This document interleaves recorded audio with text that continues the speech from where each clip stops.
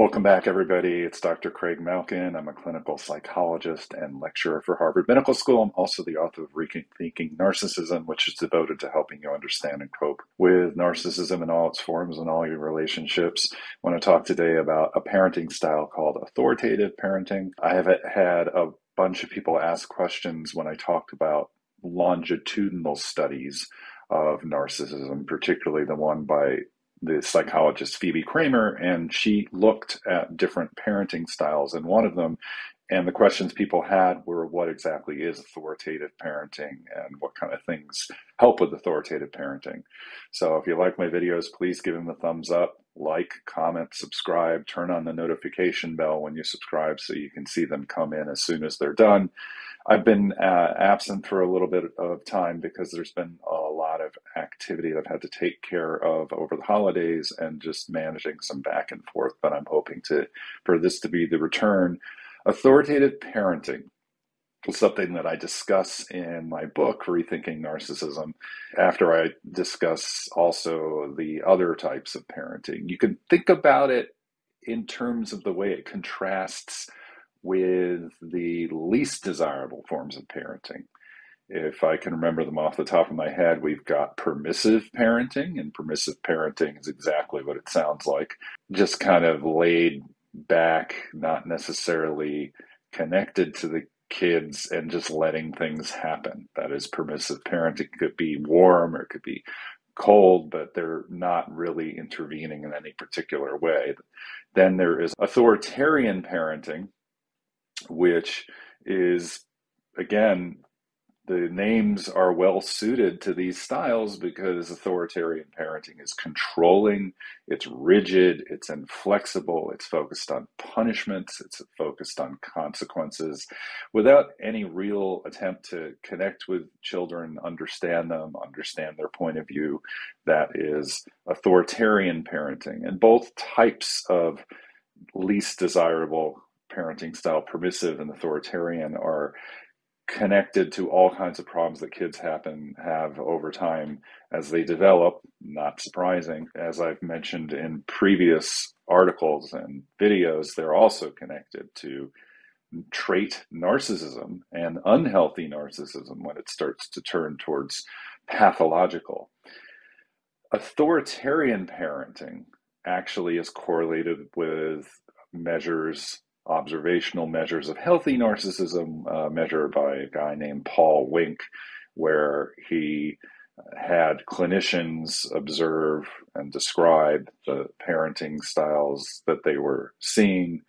And also there were observational studies of the kids themselves. I love this kind of research because it's not reliant entirely on self-report. It's reliant on clinician rating and what people are actually seeing. And it turned out that those two styles were strongly correlated with unhealthy narcissism. Authoritative parenting, as measured by something called the parenting style report or something like that, I can't remember exactly what it's called, captures those different kinds of parenting styles. It's actually a self-report measure, so it was a little different from the other measures in the study. But in this case, I wanted to do what I've done before in previous videos, is read you some of the sample items. I've got them right here on my desk, so that you can get a flavor for what authoritative style is. And this is straight from that scale, that report scale on parenting style. Respects child's opinions, encourages expression, talks it over, reasons with child when he or she misbehaves. Future plans include the child's preferences and trust child to behave properly even when not with him. There's a sense of what's going on. Those are representative items that really captured authoritative parenting in the research. I give an example of the kind of intervention that would be associated with authoritative parenting in Rethinking Narcissism, because it captures both dimensions of warmth and structure. That is really what authoritative parenting is all about. That is building a bond, a connection, understanding children as they are from their point of view, understanding something about their little inner lives and their subjective world and caring about that, That is the warmth dimension. But also structure, that is having consequences, limits, rules. These things help create an experience where kids feel secure, not just because they feel close and connected and cared for by their parents, but also because they know that people are in charge and are keeping things running smoothly, including that child's behavioral development. So the example I give is what I call firm empathy. There's this child, and I described this in the chapter on parenting, who is 6, I guess now. He's afraid to go on car trips because it just so happened that they went on a long trip, and after that his grandmother died, and he had a lot of other fears too. Now the tendency here, or the temptation I should say, would be just to accommodate that and work around it. And you actually, of course, have to take into account that kid's anxiety and try to help him in some way, and hold his hand and talk to him about what's going on. But the one thing that you don't want to do is then bypass the experience entirely of going on long car trips. So firm empathy is, I know that you're afraid of these trips now, sweetheart.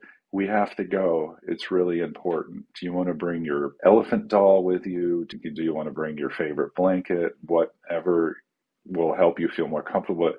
I understand that you're anxious and I want to help you with it. And we also have to go. This is a kid who was pitching fits about having to get in the car.